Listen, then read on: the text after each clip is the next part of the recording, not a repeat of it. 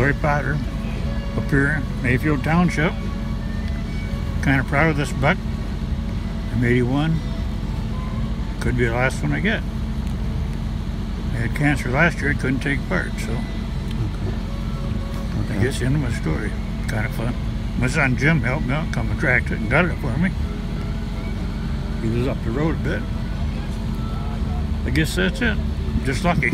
Absolutely. And what does hunting mean to you? What about the experience? What is it that you enjoy about going out? Just getting out and sitting in my blind and watching whatever we happen to see. You enjoy seeing squirrels and rabbits out there, but I'd rather see a big buck. It's a lot of fun.